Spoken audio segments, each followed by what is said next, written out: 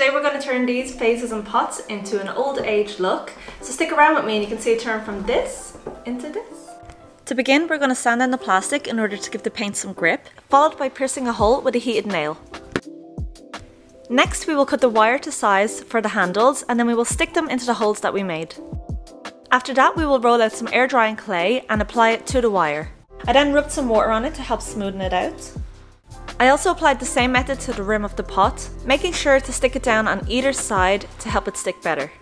Next I will add some paint that's been mixed with baking soda. I'm going to give this one 3 layers. First I'll go in with a brush and then with a sponge in order to give it more texture. Next I glued on some rope around the rim, and then to give it the old age look I went in with some dry dirt and some wet dirt and rubbed it around until I was satisfied. And here's the results. This one's definitely worth giving a try.